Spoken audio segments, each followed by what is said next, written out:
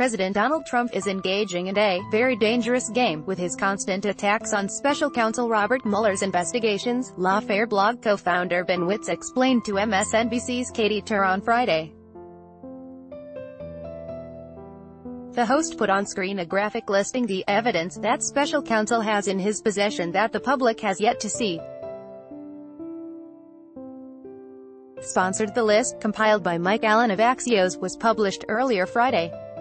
Big question, with Katie Tur graphic illustrating Axios' report on Robert Mueller's secret files. What does that indicate to you? Tur asked Witz.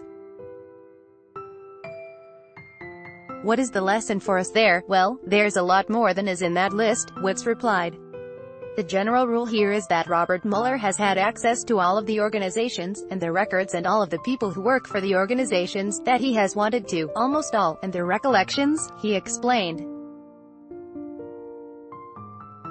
The president can tweet out, "No collusion," or "witch hunt," but the truth is he actually doesn't really know that much about what he's talking about on that, Witz noted. And so it's a very dangerous game to sort of confidently say that you know there's nothing there, when you actually have only a little bit of a window into the room. Since taking office, President Trump has tweeted, "No collusion," 50 times, most recently last Friday. The commander-in-chief has tweeted, "witch hunt," 125 times, most recently on Thursday.